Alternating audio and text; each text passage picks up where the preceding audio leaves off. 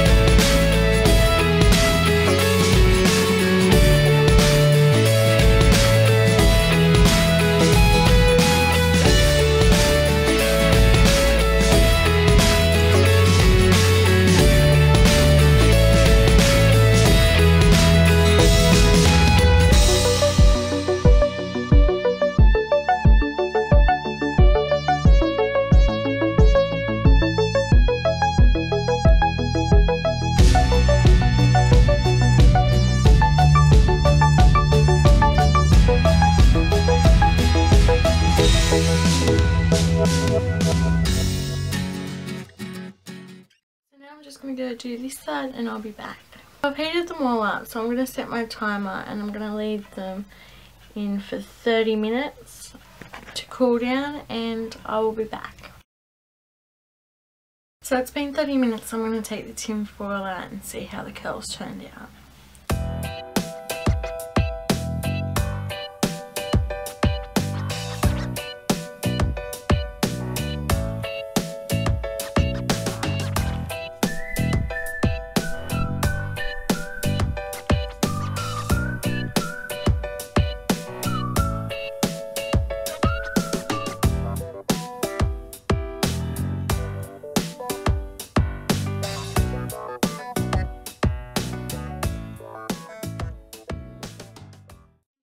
One didn't curl, so what I'm going to do is I'm just going to quickly put another tin foil wrap on it, and I'm going to quickly heat it up and let it cool for 5 minutes. I want to style the front part of my hair backwards to get the hair out of my face, and I'm going to run my fingers through the curls just to break them up a little bit and make them a bit more bouncy.